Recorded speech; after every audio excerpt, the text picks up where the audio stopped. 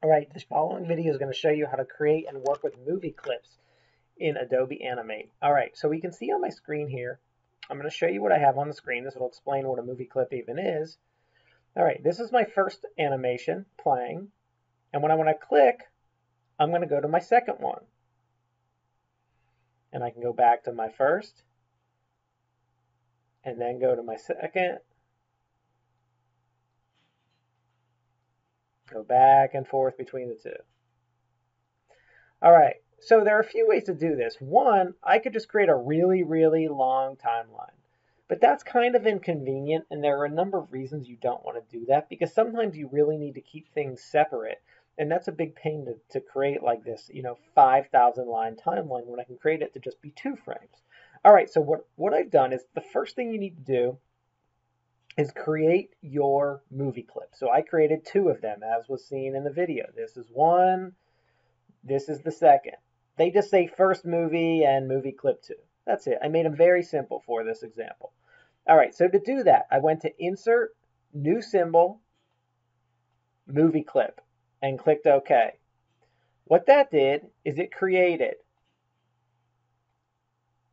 let me get to it, a separate timeline. If you see Scene 1, Symbol 1, this is actually my first movie clip. And all I did here was create a simple animation. All right, then we create our second. We go back to Scene 1. We go to Insert, New Symbol, Movie Clip, click OK, and it's going to pop this up. And I've already created it. This is our second movie clip. We do whatever we want here. We create all the animations. We create everything we need. We can put actions in here. We can make it stop. We can make it do all kinds of stuff. Bam, we're done. Go back to the main timeline, and now we're ready to set it all up. So the first thing you need to do when you're going to play a movie clip, it's going to only be when I drag this movie clip out into the stage. Let me save my video, make sure this is saved first. Yes, it is. Okay, when I drag this out into the stage, let me create right here it is. It's only one keyframe. So when I drag a movie clip onto the stage, it's only one keyframe.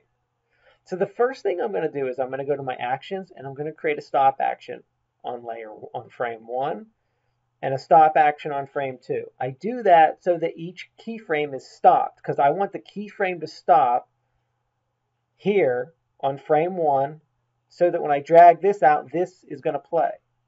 Then I go to my movie clip layer and I simply drag this out into the screen. That's it. So my main keyframe is stopped, but this movie clip is not stopped. The stop for this is controlled within the movie clip itself. Then I have label frame. My next is my buttons, because I want to control. You have to be able to go back and forth if you're doing this, right? I mean, I could have it just go to the next one when this one's done, but I'm just going to go back and forth for now. I create my actions for my buttons, which I've shown you in other videos, which just go to frame 1 and frame 2. And I label my frames frame 1 and frame 2. And that's it. And then when you play it, this is what you're going to get, back and forth. And that's it. Thank you.